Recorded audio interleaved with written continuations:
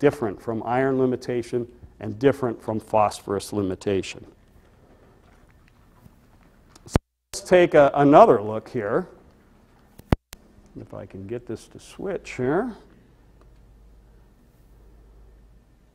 Let's compare now between the high CO2 adapted cultures. So here's the ones grown at 750 or 800 ppm here. And we'll compare across these treatments. Here's the same Venn diagram treatment. You can see, again, you still have a lot of unique proteins that are upregulated in the co-limited ones, but now the iron-limited ones are going crazy. 35 proteins upregulated, 17 downregulated. There's an interaction between iron and CO2 going on here that doesn't happen at low CO2. And even in phosphorus limitation, we have twice as many downregulated proteins at high CO2 as at low CO2. So we have some very interesting interactions between CO2 adaptation and iron and phosphorus limitation going on at the cellular level.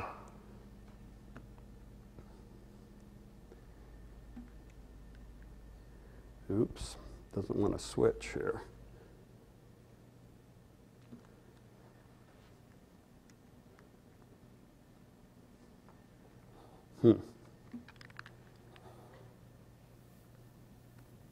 There we go. Sorry about that. So for the last comparison, let's compare the high CO2 cultures here to the low CO2 cultures. We call this the transitions from low to high CO2. So what kind of differential expression do we see comparing this way? Well, this is a complicated Venn diagram because there's more treatments, but I'll walk you through it here. Let's look at the iron-limited ones are now expressing 21 upregulated and 15 downregulated. There they are. The phosphorus-limited ones now have 21 downregulated ones, and the iron-phosphorus ones have 26 upregulated proteins in the high CO2 relative to the low CO2 ones. So just to summarize, we're still working on this. It's new data that Nate just presented at ASLO.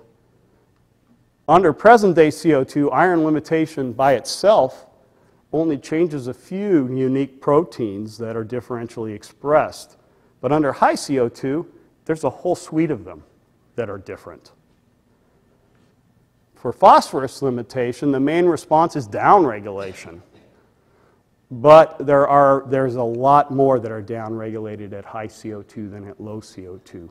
And again, when you look at the weird co-limited cells that are happier being co-limited than limited by either phosphorus or iron, they have their own set of proteins that are being expressed uniquely under those conditions.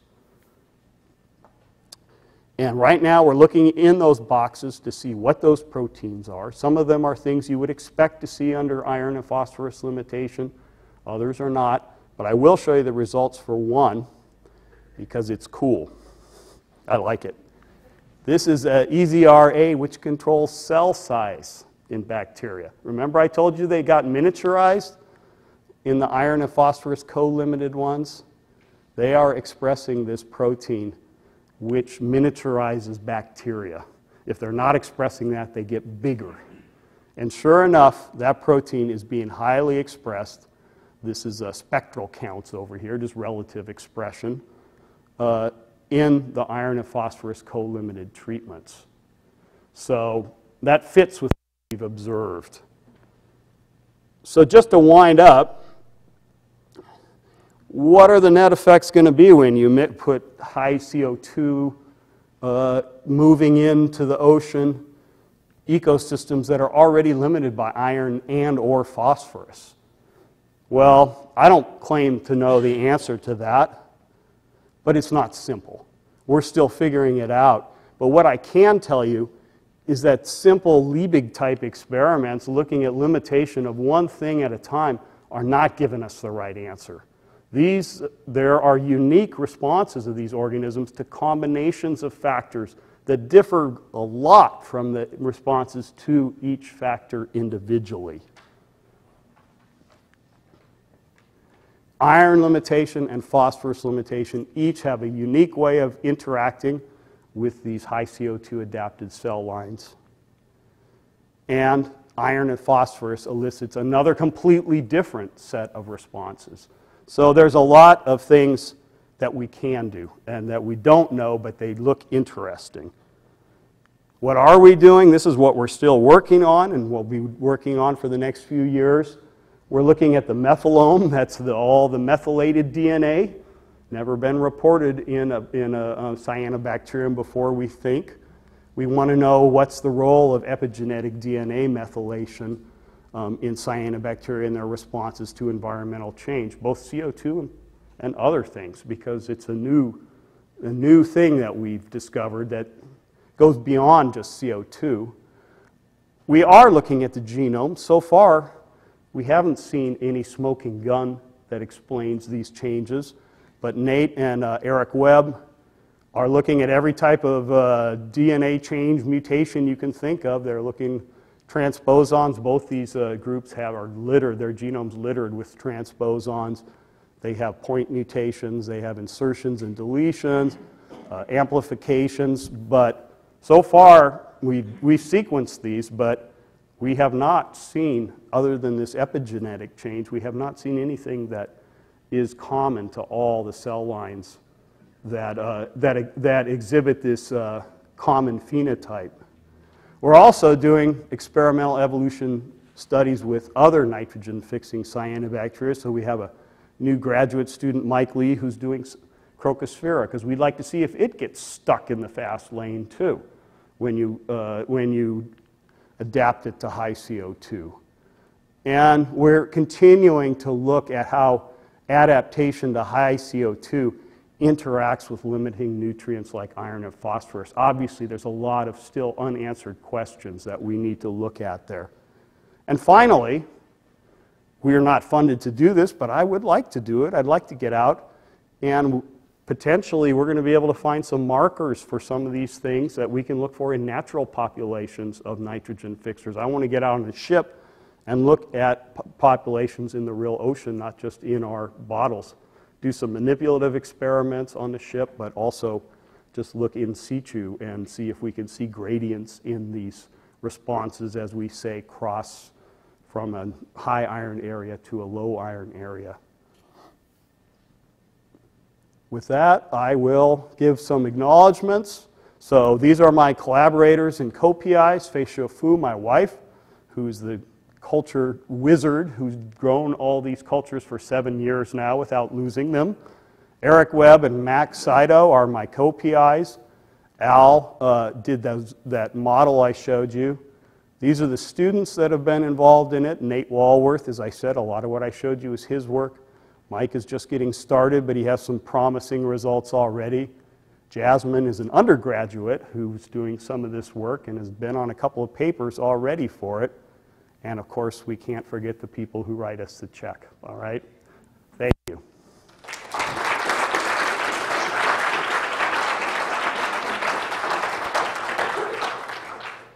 Any questions? Lots of questions. Maya? The long-term evolution experiments, amazing. I was wondering if you thought about competing some of those cells, and in particular, your ones that have been adapted to 750, you put them back at, or sorry, 380, you put them back and they still, maintain that rate, but would they outcompete 350 adaptation? That's a really good question. I mean, that's the kind of stuff Lenski can do. He can take his ancestors that he's cryopreserved out and compete against them. Unfortunately, Tricho can't be cryopreserved, but we could compete it against stock cultures that have been growing at 380 the whole time. And we have talked, we'd love to do that, but we have to find some unique genetic marker for the adapted ones, or we're not going to be able to know who's winning. They all look like little trichomes in the bottle. So we would like to find a way to distinguish between them, and maybe with some of the omics that we're doing, we can pull out something.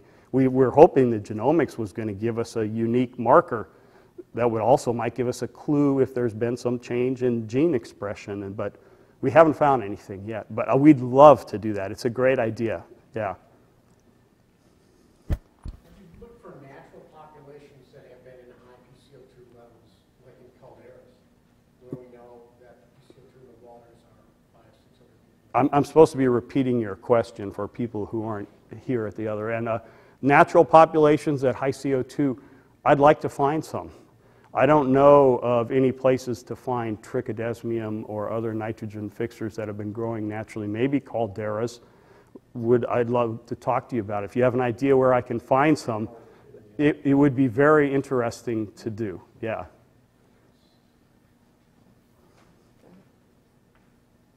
have a question. You talked about the intergeneric spacers. Have you looked at those at all to see if perhaps they're viral in origin or anything about them? We have not, but some of them appear to fold up very nicely if you would use these little folding software very, very nicely into perfectly good non-coding RNAs.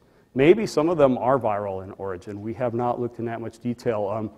Nate's paper is out in PNAS. I can send it to you. Yeah. Alan, I'm following up on Gene's question. You use the word ancestral, and how are you using that? Well, it's an evolutionary term in these experimental evolution things.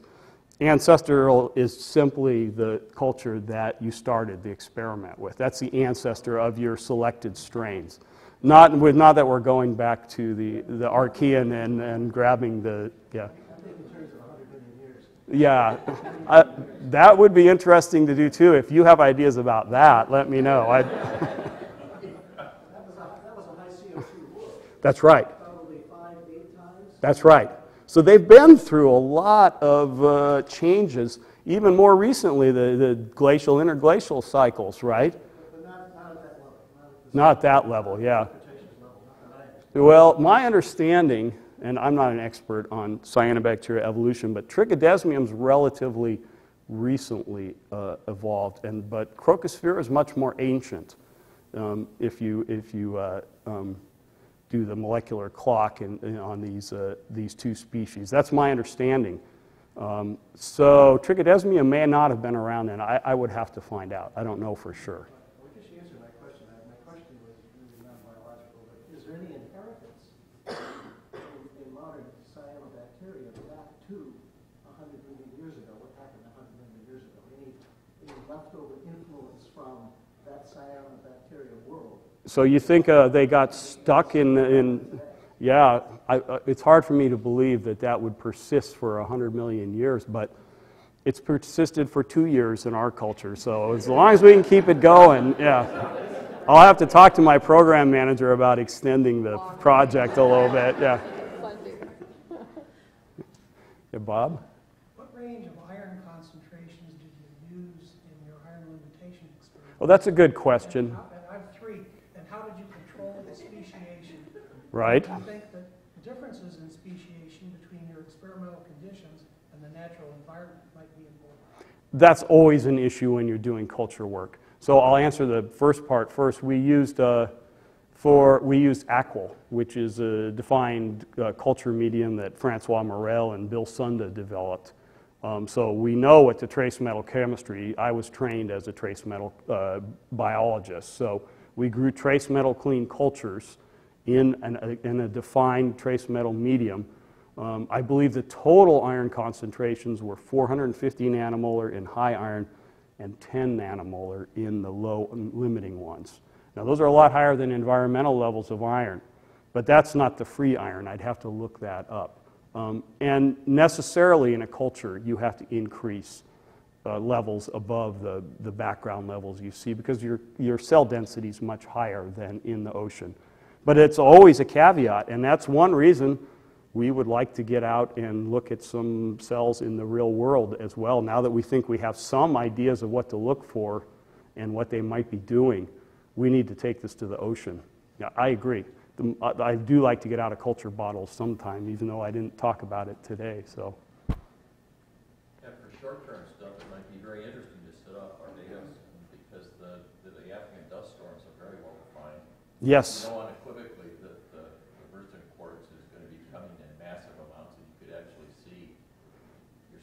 right around here, you're in the pathway of those storms. I know that makes for a nice system around here to look for fluctuations in iron availability. I agree. Yeah. Yeah, Rob? For most of the last million years, when they were living in an ocean that had half the PCO2 of what we have right now, right? Yeah. And a bit more iron. So what do you think the overall implications were for just the food production in the ocean? Or Just supporting the base of the food chain? Well, I'm not sure I can answer that, but our results would suggest that changes in iron coming into the ocean on, say, glacial, interglacial cycles would affect nitrogen fixation. That's not our idea. That's been around a long time. Changes in CO2 could definitely ratchet that up and down. And actually, I mean, you can wave your arms and look at some of this stuff. I think I have a slide here. Those used to be your children? So, oops, I lost it. They're still my children, but it's not my data. I don't want to go back and do that. But if you look at some of Danny Sigmund's work with foraminiferal isotope levels, he claims there was reduced nitrogen fixation at the last glacial maximum. Whether you believe that or not, it does correlate with our data. So there you can wave your arms any way you want, but so many things are changing at once. And as I showed at the end, interactions between iron and CO2 and phosphorus can give you a completely different answer. So I think we could sit down and drink like 6 or 8 beers tonight and try to figure that out. Yeah. What were the phosphate concentrations? Boy, you guys want the whole medium recipe, don't you? I think we used 20 micromolar for replete and either 1 or 2 micromolar. Although you saw on those gradient experiments, we went much lower, down to like 0.1 or even lower, which again is much higher than you see in the ocean. But necessarily, you have to have higher, as I just mentioned, higher concentrations than you'd see in the ocean. You can see from those growth rates, we were successful in iron limiting them and phosphorus limiting them. We do this stuff a lot. We do know how to do that, yeah.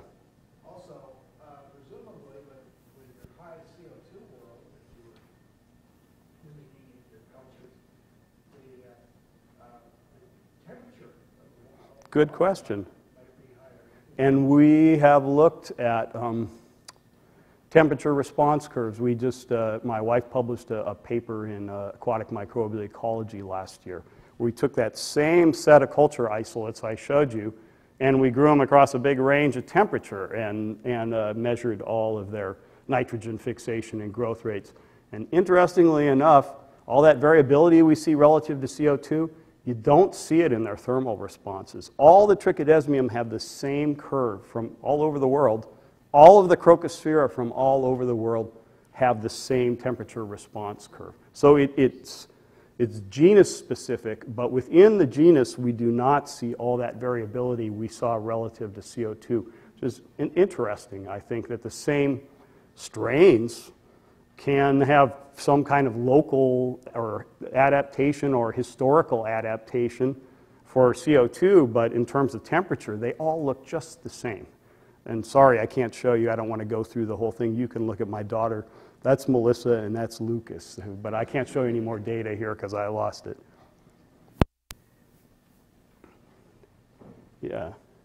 Are there any correlations as far as when you're looking at the difference, the cyanobacteria taken from different areas of the ocean and their potential for increase with higher CO2 levels? Was there any correlation between the amount of potential increase and the dissolved CO2 levels where they were found? Good question. And we did look at that. We went back to the Takahashi's climatology for CO2. And there's no obvious correlation. Actually, some of the ones that had very high half saturation constants were growing in areas with relatively low CO2. But the environmental range of CO2 variability they experience in the modern ocean today is much smaller than the range we grew them over. They never see 2,000 ppm, and they probably never see 50 ppm either. So they're right, the surface ocean isn't that far out of equilibrium with the atmosphere. So there's a small range all over the ocean, but there's a big range in their responses, which makes me think that what we're seeing is a memory of some past event where they got stuck like our cultures did. That's my suggestion anyways, my hypothesis. Yeah. Do you have any idea what might be some of the cost to having these upregulated genes, and why aren't the ones that are normally out there now producing at such a rate that those are?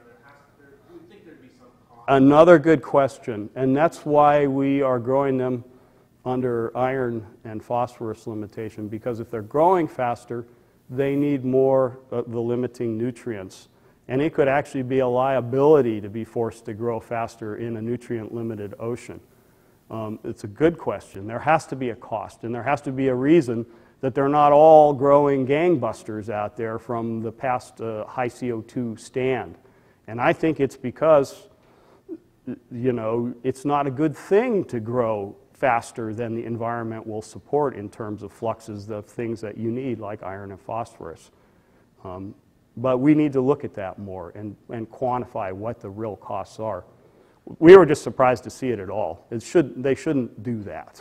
Is it tricky that you can get viruses or something, and if you're having a boom, you might have more disease? Ask Maya. She says yes. I always say yes. Trichodesmium, doesn't it produce, doesn't it sort of isolate the environment in which it's doing the nitrogen fixation? Yeah, it's thought that it lowers the oxygen around the cells that are actually doing the nitrogen fixation with high respiration rates. There's some different ideas about that. Yeah. But it has to do something to protect its nitrogenase since it's fixing it during photosynthetic oxygen evolution. And that's, I think, kind of the leading idea, is that nitrogen fixation is only happening in certain cells along the filament, and that they crank up their respiration rates to consume oxygen fast enough to protect the nitrogenase. But there have been other ideas too. Because I was thinking that that there might be a size limitation on that process. Yeah, maybe, but I don't think we know that. But yeah, that would be interesting to look at. One more question, too, In Florida, trichodesmium is often a precursor of red tide. Mm.